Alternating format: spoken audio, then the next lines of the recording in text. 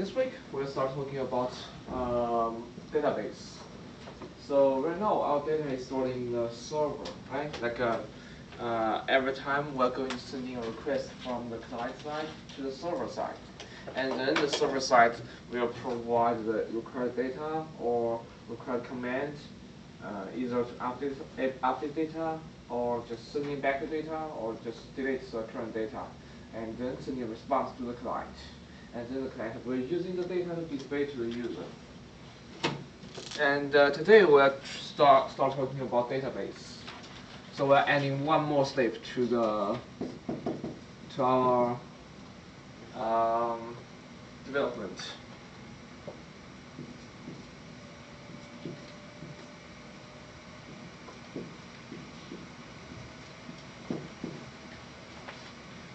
So we are sending a request to the server, and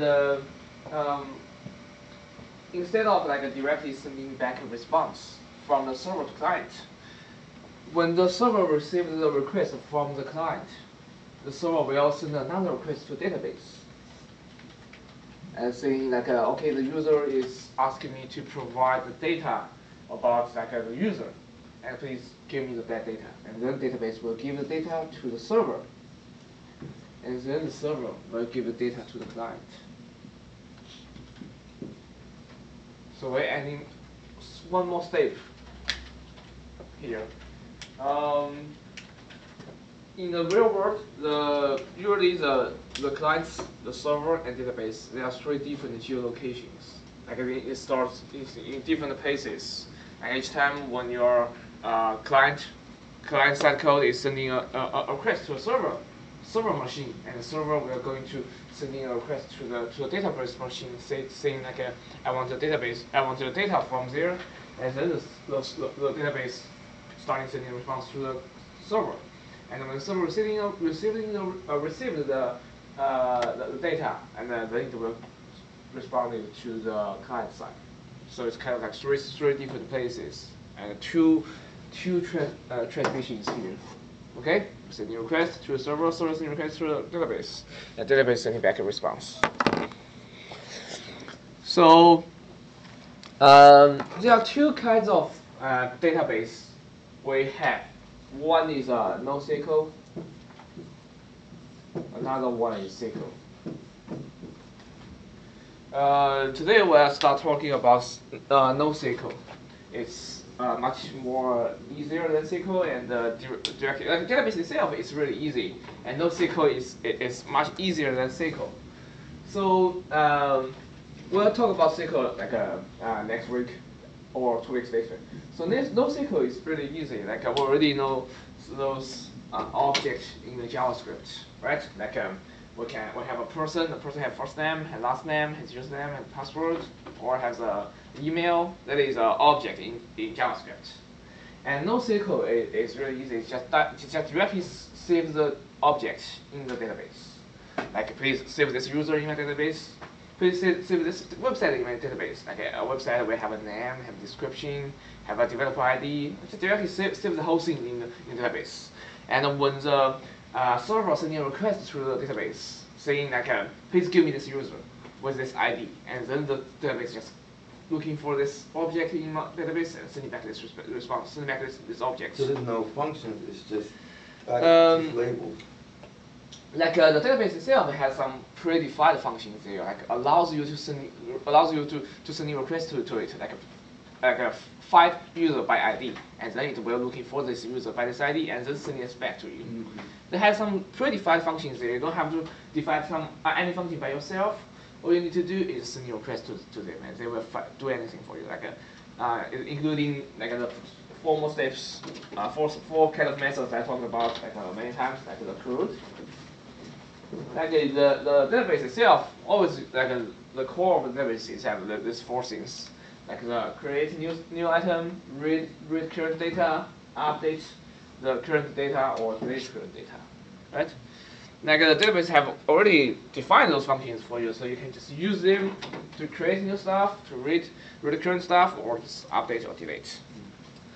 So all we need to do is send a request to them and ask them to do those response. So let's see how we're gonna do it for NoSQL. So I already put the slides on our website in our wiki.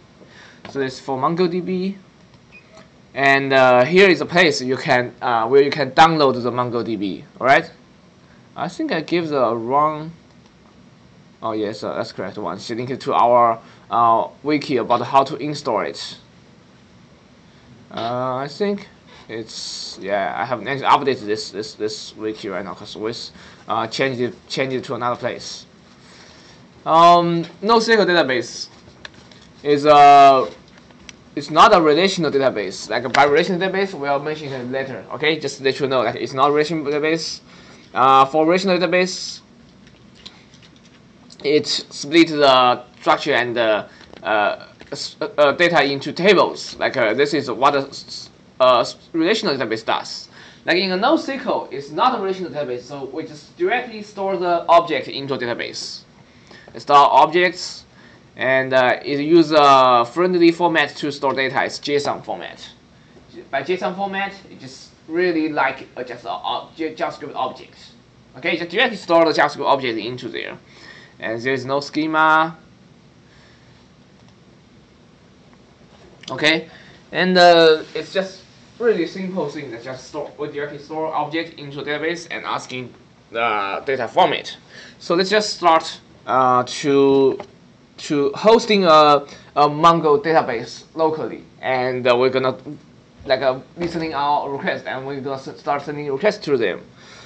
So I already installed the database, the Mongo DB database on each computer in this lab. So before we start, we need to do one thing, like is go to the C drive. Go to the C drive. It's right here. So we're going to create a folder called data, like I already created here. It's just called data, and inside here you have another table, another folder, empty folder called DB. You just right click here in your C drive, right click new folder, and call it data. Okay, I already created one, so I'm not going to create that one. And in the data, you're gonna create another one called DB, like a new folder, and call DB. Okay, I already created one, so this is a new one. So this is a default place like the MongoDB will use. Like it will use this folder to store all your data here. Okay, you can change that by some command, but I'm not going to mention it here. You can just go visit to the MongoDB's website to take a look. Okay, this is like a MongoDB website, right? So just go to first step is go to a C drive, create a folder called data, and inside data create a new folder called DB. Right, that's going to be a default place for the MongoDB to store your data. And in order to start it, it's really simple. So you need to open either a Git bash or a Windows command window here, like a PowerShell or a Git bash. Both of them are working. So all you need to do is just say Mongo D. Put Mongo D here. It's not too small. Let's make use a Git bash here. Big bash is I can change the font of it easily. Right, I just say Mongo D here, and hit enter. It's just going to print a couple of lines here, and it's basically make it smaller. Keep making it bigger. Let's see. Yes, just saying MongoDB is starting, and PID equal to 8744, port equal to 27017. The default port is 270i7. It seems like we usually put our server on. We put our server on localhost 3100, and we put our client on localhost 4200. The default port for the MongoDB is on 27017. Like it's different port to it. Like when we try to send a request to the database, instead of like sending to localhost 3100, we're going to send the server going to send a request to the 27 017. Like it's going to send a request to this port. So this is default port for the Mongo database. Okay, so after it is starting, like waiting for connection on port 27, or you can just leave it as zero. You don't have to change anything. And next step, we're going to create a new one, another one. Like we can open another Git bash here, and this one going to to connect with like this one is waiting for the connection, right? This one is waiting for the connection on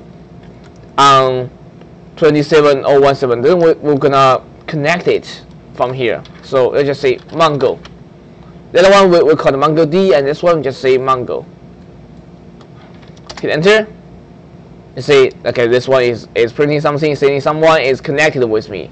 Okay, and we're now in the Mongo database. Like so we have like some simple commands we can use here. I already put out in there our in our here, like this one Mongo D, and this is what you're going to see after you do the Mongo D, and you see the PID and port. And the next page, you just do a Mongo, connect to the Mongo database as a client, right? It's just telling you like access is already in access, something like that. And then like we can start doing some development here. So first command here you can do is show DBs. It's showing the current databases we have.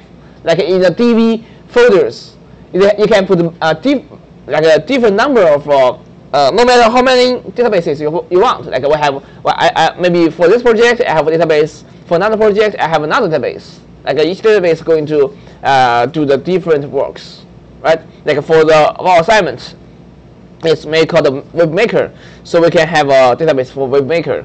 And in your own project, we're going to create another database, make called like maybe final project database, and we're going to separate the data between the database from the between the different projects, right? So let's firstly try the show DBs. See if it's going to show us something. Show DBs. It's saying like okay, those are the current database you have. You have the admin database, you have a config database, you have local database, and you have management database.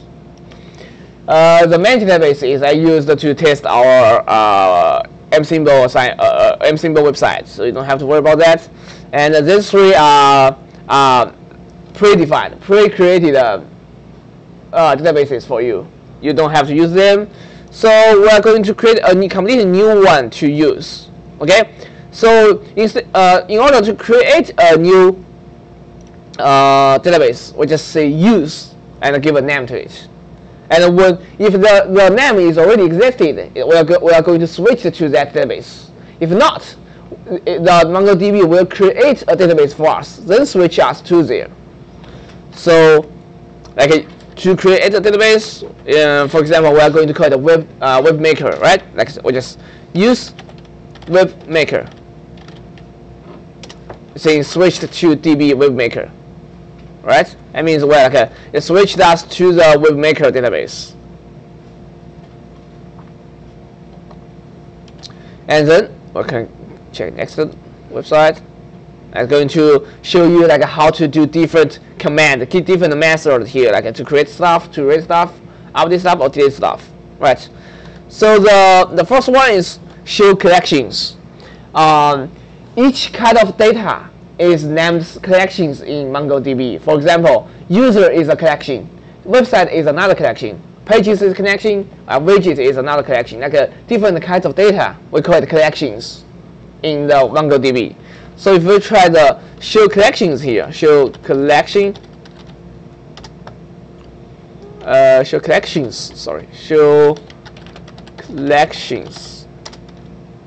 it's giving me nothing because I don't have any data stored in this database, right? It's completely empty. So let's create a database right now. Let's insert some data there. So the way you create something, like it's called insert. It's called DB and dot and with a collection name and dot insert, right?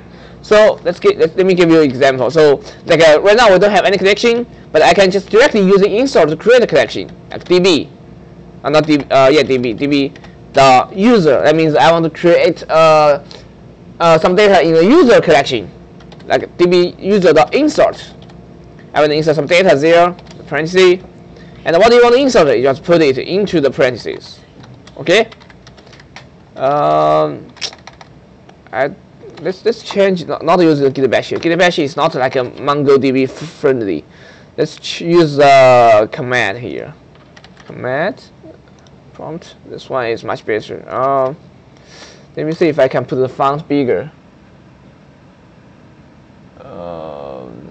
Property font. It's still not big enough.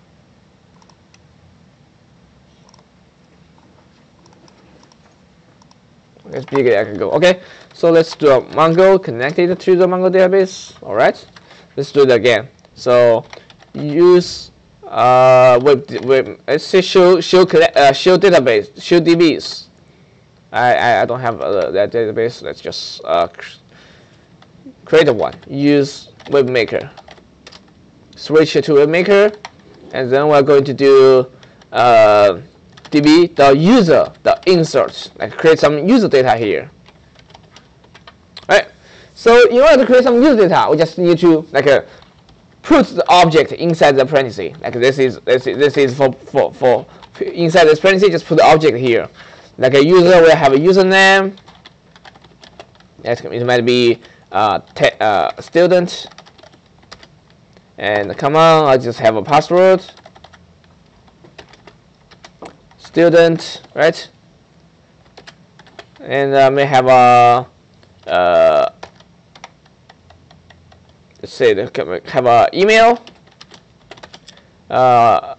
Student@gmail.com, and you can have a first name, right? Is test, and last name test. Okay, this is my first object. Just hit enter. Tell me write results like an inserted one. Right? That means we inserted one data there. So if I try to show collections again, show collections. Let's say okay, you have one collection called user here, and we can then check about what we stored there. So next page here is telling you how are you going to show that. Okay, it's called db.database name.find. Like going to show whatever you have in that collections. So it's just db.user.find. It's finding all the data you have there. Here is the data. It's created ID, automatically generated one ID for me. Don't need to worry about that. And username equals student, password equals student, email is equal to student@gmail.com, first name test, last name test. This is what we have in the database. And if you see that, that means that your data is already stored in the database. Okay, and this is also the way when the user sending the sending a request to the server saying I want the data for the student for all the students, and then the server will send in a file to the database, and the database will give this data to the server, and the server can give this data to the client. Okay. This is not like a really easy to read. So MongoDB have one more method for us. It's db.user.find. The pretty. It's make it more pretty, print it in this way. It's easier for you to read. You don't have to put it in the when you're trying to send in a request from a server to the database. You don't have to add the pretty there because it's just for human to read easier. Okay. Let's try adding another user here, like username. Let's edit it. Username equal to Bob, password equal to Bob, email bob@gmail.com, and the first name Bob, last name Wonder. I don't care. Okay, so let's hit enter. Let's say insert another one. Let's try to find it again. Find the pretty. Let's say we have two items here. Like we have student and we have Bob. Right, we have 2 items here, and we can instead of finding all of them, we can just find a specific one here. In the find, you can state here, I want to find the one with username is equal to Bob, and find it pretty, please.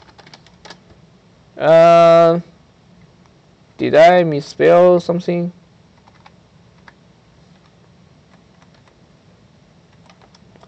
Find username Bob. Oh, I'm missing quotation marks here. See, the Bob is not close to the quotation marks. See, I'm getting the username, the whole user with username equal to Bob. Or I can find someone with email is equal to student@gmail.com. Then it will find the student for me.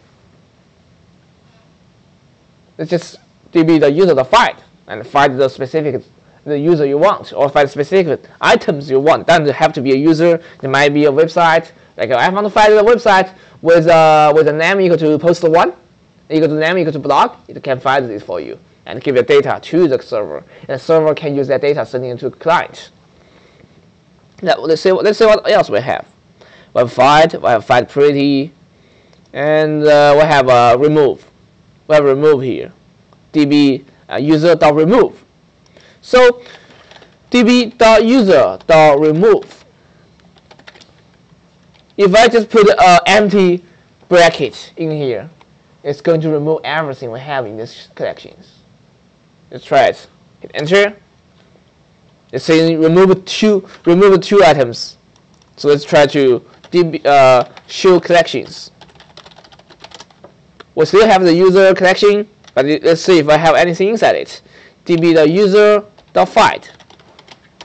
We don't have anything showing. Okay, it's totally empty. We removed everything. Let's add them back. This is adding student. It's adding Bob. Okay, let's see it again. db.user.find the pretty. Here we have the student and Bob's here. So that's for remove, and you can remove a specific one, like saying db.user.remove. And in the bracket, you can say, I want to remove the username is equal to student. I want to remove this one. You just remove the one. If you try db pretty again, it's only have 1 item left there. Okay, you can just remove the student you don't like. So let's see what else we can do. We have update. We can update the item inside there, right? So let's try it. db.user.update. The update takes 2 items. Like in the first one, you tell him like which object I want to update. I want to update the one with the username equals to Bob. I want to update this one. And I have a comment here. What do you want to update it to? Like I want to change it to another object. I want to change it to with username equals to Alice.